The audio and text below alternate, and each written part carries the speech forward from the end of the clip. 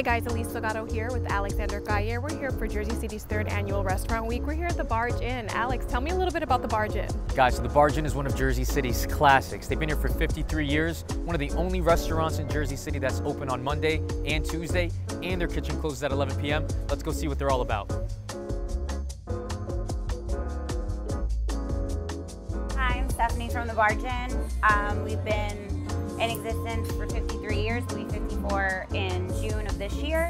This year for Restaurant Week, we're serving spadini, chicken parm vodka, pork chop bizzi, which is peppers, onions, potatoes over double cut pork chops, and a bunch of other stuff. We have in-house made meatballs, pasta, and homemade mozzarella. We have a very chill Italian restaurant, very small, everything's made in-house, no pre-orders, so everything's made fresh.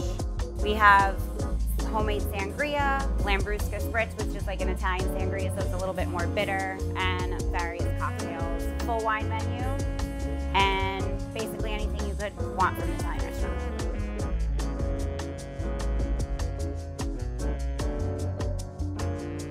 Oh my gosh, that was excellent. Alex, I'm stuffed.